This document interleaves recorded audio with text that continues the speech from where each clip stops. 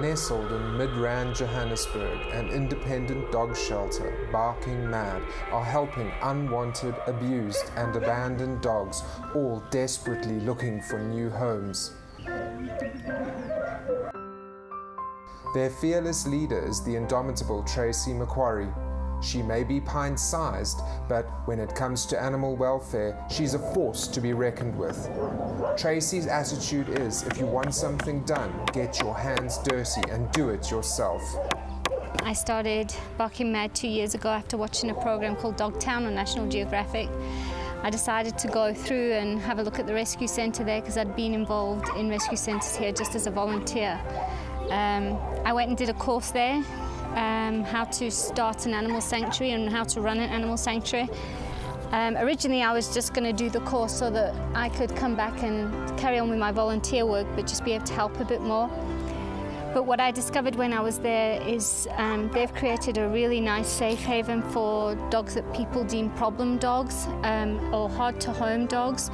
And I wanted to be able to provide that facility for the other rescue centres here in South Africa. So we generally take in dogs that either our inspector has rescued from a bad situation or confiscated, or we take in dogs from other rescue centres that they're struggling to home.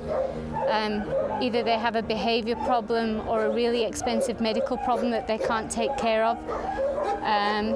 We're those kind of dogs' safe haven. Since Tracy likes to maximise her spending on the dogs when it comes to maintenance or even building, she does a lot of it herself. Obviously first prize would be for a company to come in and do this for us, but when budget's alone we're having to pay for it ourselves, I'm afraid. Everybody's 3 minutes have to get down and work on it ourselves. And I think if we get enough volunteers this weekend, I've got wood to finish it. In the baking hot summer sun though, it's not just fences that need to be constructed. The dogs also need some shade for their afternoon naps, and it's up to Luke, Tracy's assistant, to make sure this happens.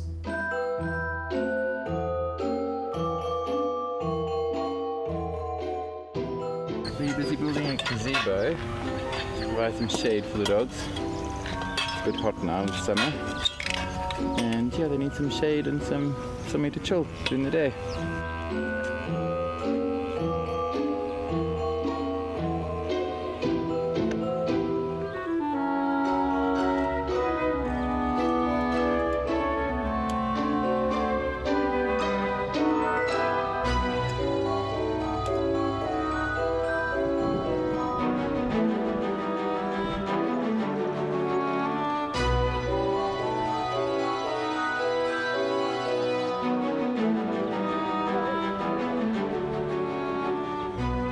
But the activity never stops at Barking Mad as their December food delivery from Montego arrives as scheduled, an extra large order to keep the hounds well fed through the Christmas season. Quite a lot. They're 25 kilograms each, and we've just brought in stock about 50 bags of 25 kilograms. Lots of money. So we need to feed our dogs the best food possible. Montego had this competition on throughout the year that you had to do like displays and you had to order certain things, and you could get, if you did everything each month, you got points, and if you got the most points you became an ultimate retailer. And we became an ultimate retailer, and I got an SMS this morning that we get something like 3/8 credit, so we could either put it in credit towards our bill or get it given to us in cash. So that's cool. And then there's still going to be one winner of 200,000 Rand. So I'm keeping everything crossed like that. My name is James, James Mlambo. I'm a dog trainer, I'm a volunteer coordinator, and handyman. Every day we deal with, the dynamics of the rescue centre. So if we find that dogs that have maybe been getting along are now having a problem with another dog, we are always trying to move dogs around to make it most harmonious. And then we've got Houdinis that climb and jump, and those dogs we need to make sure they're in one of our secure runs. This little guy is one such Houdini. He managed to jump over a 6-foot wall and through an electric fence, but fortunately was found by Luke. I put him in there over there. It's a 6-foot wall with electric fence on it. I don't know how he got out, do you, without hurting? He's tiny. But he didn't even set the, if you touch it, it sets the alarm off. He didn't even set the alarm off. How did he do it? They think he climbed the tree.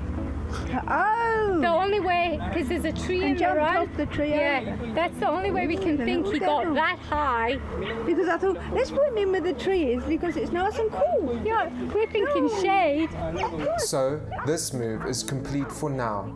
But Tracy's big concern is, will they get along with the neighbour? A dog so neglected he had to have his leg amputated due to infection. It's decided to move these two yet again to one of the more central runs. At least if they're in there, if he smells any fence, the dogs are going to let us know. Have you got 2 leaves? Okay, well you get another leaf for them and we'll get these guys. Sorry, dudes. It's actually nice that we've managed to move Henry down now because of the swap we had to do today, because he's actually a great human dog, but he's very bad doggy dog. So it'll be nice for him to be down that side, because basically with these dogs, just for safety, we rather don't let volunteers come here. Whereas he's down there now, so he's going to be able to go out for walks, and he really enjoys them. He enjoys the company. Dee, one of Barking Mad's regular volunteers, arrives with a new addition. A poor dog caught up in a bitter divorce battle and given up for adoption by its owners. They just get divorced and that's it. They just go their separate ways, and the poor dog's a day's notice. They've chipped her, they've sterilised her, gave her all her injections, and that's her chip number, and whoever homes her's got to fill this in. Okay. I don't like Christmas, I must say. I hate Christmas because there's so many animals that are killed just for people's satisfaction. Over greed, they eat too much, drink too much. Yep. I'm sorry, that's how I feel about it. I cook chicken once a year, and every one of these dogs gets chicken, rice and vegetables for Christmas breakfast. We had a litter of puppies about 3 months ago. Do you remember those 9? And we got a call if they didn't get collected, they were going to be drowned. Yeah, they drown them, hold them underneath and that's it. They just hold them under the water until they're finished. How people can be so cruel, I don't know. Basically, a new dog, the first thing it has to do is go to the vet for its checkup. Once the vets have given it a medical all clear, then they come through to the centre. We then we do an assessment where we see how the dog interacts with people, how it is with its food, how it is with other dogs. We do that test when they first come in, and then we do it again a couple of weeks later, because you do find that when they first come in they're a bit scared and they're not really as confident and as naughty as they can be. So the real dog comes out in about 2 weeks and we do another assessment.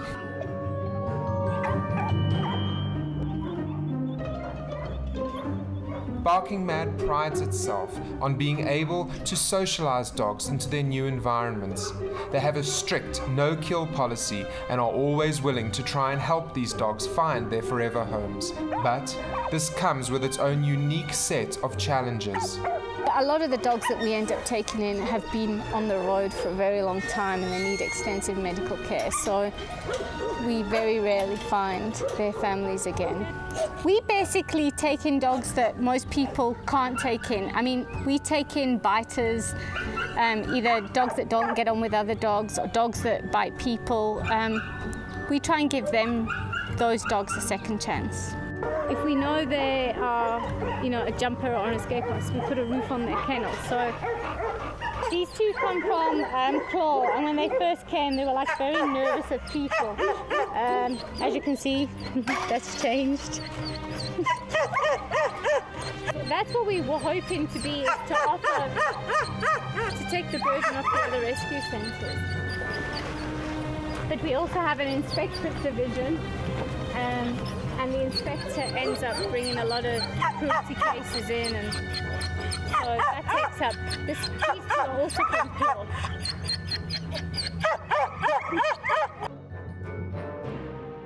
This is my office. I have ordered fencing. We're going to fence the office in so I can have dogs come into my office. And basically, there's my desk and chair. I only need space for my laptop to do their reports and a bit of Facebooking. We're going to fence it in so I can also bring a dog in every day to be part of office duty. And then we'll play them sounds. Sounds things like washing machines, fridges, dishwasher, cars, light switches on and off, TVs, radios. Some of these dogs have never been inside a house in their lives, so they really don't, when they go home, the families struggle to get them to come in the house because they really don't understand. Tracy also firmly believes there is no such thing as a bad dog, only bad owners. We're just trying to find the good dog in there. At the moment, they've only exposed the bad dog. It's not always a bad owner because they were cruel or abused them. It could be they just didn't understand that, you know, a young dog, like a young child, needs to go to school and learn things and be taught things. A lot of dogs, like if they haven't lived with other dogs, they don't really have good doggy skills. So you'll see they'll go like barging up to another dog, and the other dog's thinking, whoa, that's not how you come and greet me, you come in to fight. So, you know, a lot of the time when we're taking them out, it's just really to teach them some good manners. I mean, first of all, we have to get them to behave under control with us, the behaviour is first, before we can even think of trying with other dogs. Even the dogs that are people aggressive, we found that once they've settled in here and they're given a routine and they know that when they see one of us coming, it's food, a walk or treats, they start appreciating us coming there. We're not a threat to them, and they quickly turn around. A lot of them are very different when behind their fence. When you get them out of their gardens and they're going for their walks, they're 100% fine. But while they're in their gardens, they've already now established this as their turf. So those are the kind of things we have to keep an eye on. So to help us with that, we then say to volunteers, please don't go to that run because we're busy working on a rehab program with them. These are the kind of dogs the rescue centre was created for. These are the kind of the dogs we want to take in. Dogs that are at other rescue centres, they're never going to get a home because they have the problems. So we want to take in the problem dogs so we can help them. This girl came in this weekend while I was away, and she apparently killed another dog that she lived with. But she came in and she's got quite a few medical issues that we were unaware of as well. So she's going to have to go see the vet and have a little checkup because she's got cherry eye and 2 large growths on her leg, which we don't often get the full story, so it's not a surprising thing. New arrival Delilah is off to the vet with Luke for a checkup. Since she suffered so much neglect, the trip to the Blue Hills vet is nerve-wracking for her.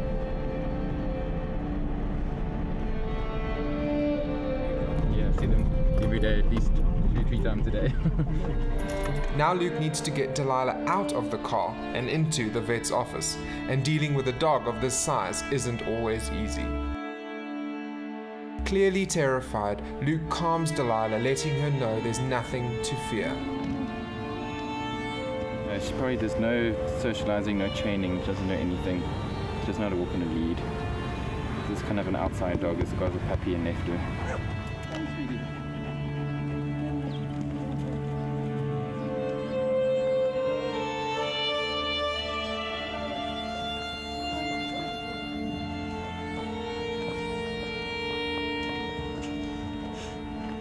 he manages to slowly coax Delilah into the vet's waiting room.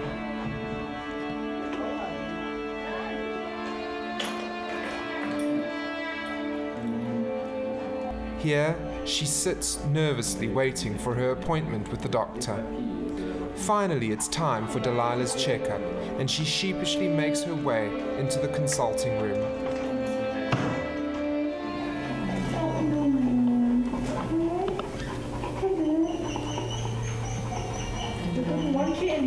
Oh, she got a cherry eye. It's the third eyelid gland. It's actually popping out behind the third eyelid. And it's not painful, it's just irritating. So we can do operation on this. This could be what we call an elbow hygroma. Means the dog is lying on hard ground and the body is now trying to protect this area because it's the elbow. And sometimes they unfortunately do this here. You can see that. That's the first part, how the body is trying to protect.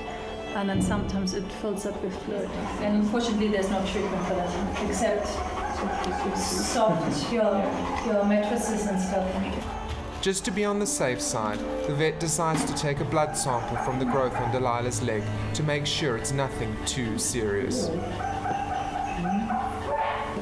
It's quite a long story. They had 7 dogs, and she's killed 2 Dachshunds and a Fox Terrier. But they're not entirely sure who did it. They had another verbal male, and it only happened when they were away. And they think it's her. So we'll see how she goes with other dogs. We'll do the socializing. Start it off little bits and see how you do. Yes. I started working at Barking Mad about 2 months ago, and I've been involved in animal welfare for years, so it's nice to find a job that at least covers the petrol money to get there. No, it's fine. It's not an infection. It says elbow hygroma. Okay. Very frustrating, but yeah. You know, we get a great deal with our vet, and our vets are really, really good at helping us with our costs. But we really are struggling to keep up this level of medical care, which I don't want us to ever not provide high medical care for the dog. Otherwise, we're not doing them any justice. No, this is just a vaccination. So, Delilah seems to be fine for now and is ready to be welcomed to her new home at Barking Mad. Whilst at the vet though, another little one hit by a car and left for dead is brought in, and Barking Mad have offered to take her in. She was lucky, it's just some cuts and bruises, nothing too major.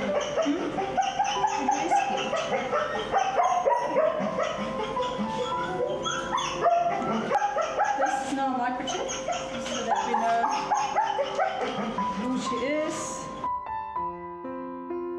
Our hit-and-run victim and Delilah have now been chipped and treated and are ready for the trip back to their new home at Barking Mad.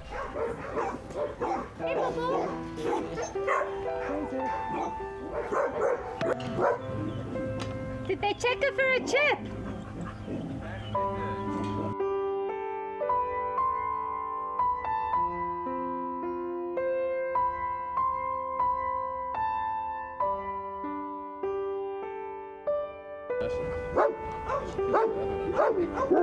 Delilah patiently waits to be put back in her run, and Tracy, always concerned, asks about the lump on her elbow. And that thing on the elbow, they can't do anything. So like that dog's going to cost us 2,000-3,000 rand now for this dog.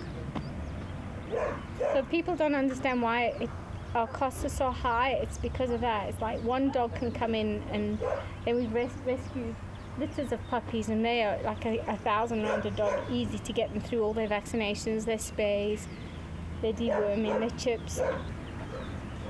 We can't stay on top of it, unfortunately. The more we pay, the quicker we rack it up. And whenever we're like a bit trying to be cautious, that's when we get more. All the problem dogs are on. Our vet bill's the biggest problem.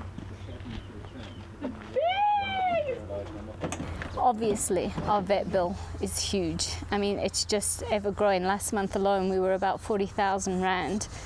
So that just keeps getting bigger, and the more we try and pay, the more severe cases are coming in. Last month we had 3 big cases. We had Baron, who was just left for dead. His leg was completely infected, and we didn't even know if we could save his leg, and we didn't even know if we could save him. He was completely tired and skinny, and the infection was bad, so he was in the vet for a couple of weeks. The vet thinks he was probably knocked over by a car, and then the owners never saw treatment for it, so yeah, they left it for about 3 months at least. And the infection was so raw they were wanted to amputate his leg, but he couldn't go under anesthetic. So they treated him with antibiotics to try and control the infection, and he's healed so well. He's walking now on his leg, and he's going to hydrotherapy. He's really come a long way, so we're very impressed. Hey, Baron. Baron's rehabilitation to his leg will be a slow process, and he's fortunate to have someone like Luke guiding him through it. On this side, he's got muscle from his good leg, and the bum legs, all the muscle atrophy, so we need to build up all this muscle so he can walk nicely again. And then that hydrotherapy, swimming in the water and things like that will help a lot. This kind of intensive therapy is offered to all the dogs that need it, but Barking Mad are currently at capacity, so they need your help to give one of their dogs its forever home. Tracy explains what's important when adopting a dog. What you've always got to realise is dogs do become territorial, so that's their turf. So if you're bringing in a new dog that's a stray and you're not sure if your dogs have been well socialised, it's always better to let them meet off the grounds, not on your own property. Take them for a walk together and see how they interact. Also remember, your guys have been there all their life, so they know all the ins and outs. This little dog's going to be a little bit more nervous, a little bit more scary, but you mustn't mollycoddle the dog. If you bring the new dog in and you're fussing and faffing around this little dog, your dogs are going to think, whoa, what's going on here? Who's this newbie getting all mom and dad's attention? So in that sense, you need to just kind of let them get used to each other in their own terms without you interfering too much. Obviously, if you see there's going to be a fight, they give lots of signals. And you can see when one dog's particularly unhappy, then rather keep them separate for a while and just keep trying to introduce slowly.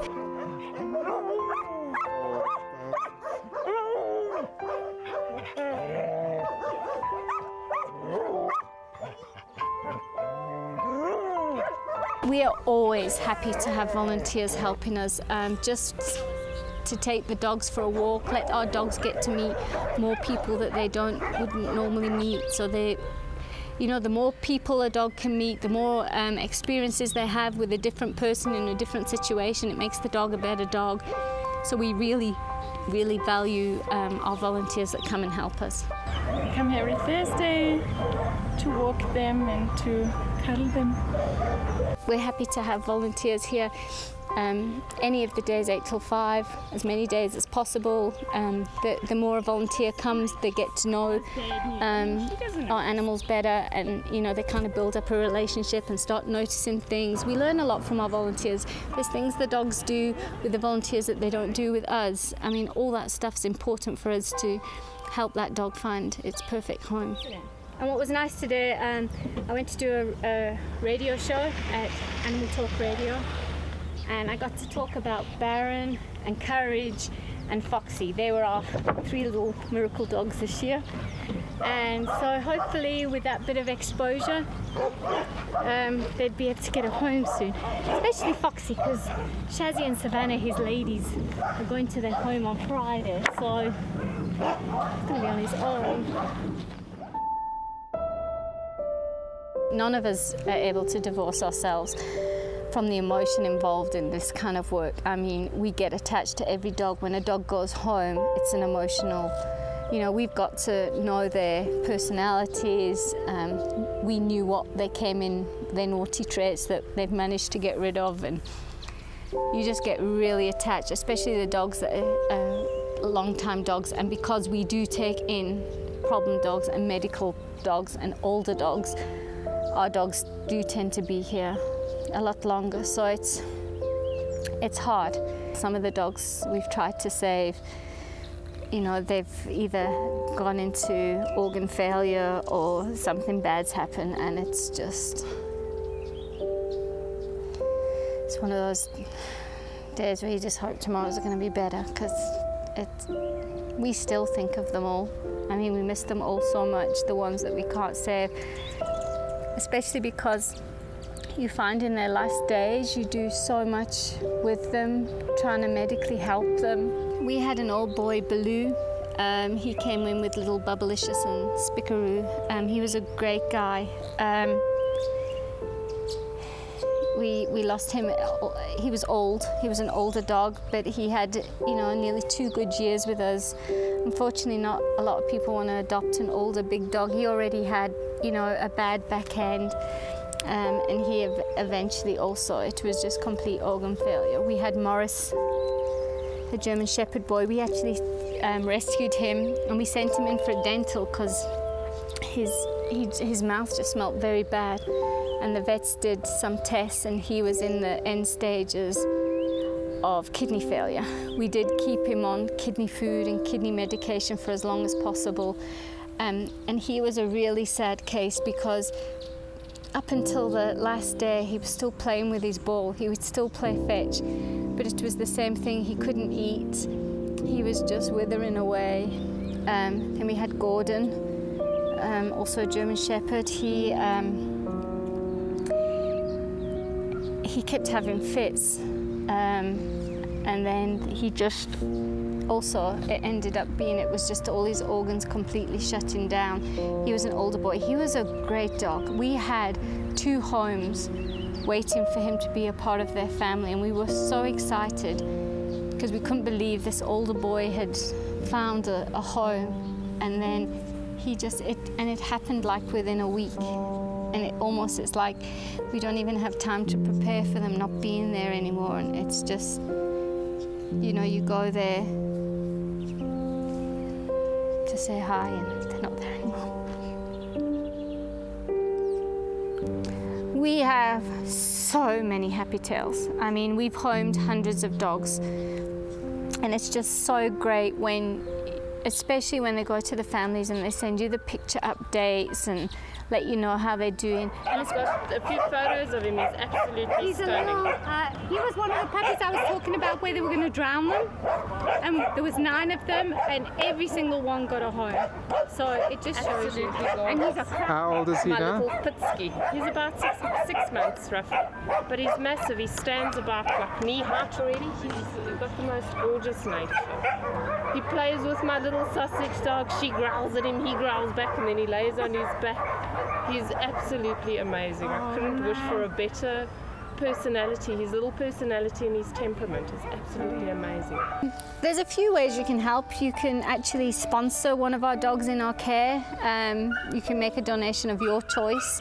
You can do that via our website, barkingmad.co.za. That way we can generate income for dogs. We have over 86 here now in our care, so if everybody could put a little bit of money to each dog each month, that would be a great help. SMS DOG to 38919 and help save a shelter dog today.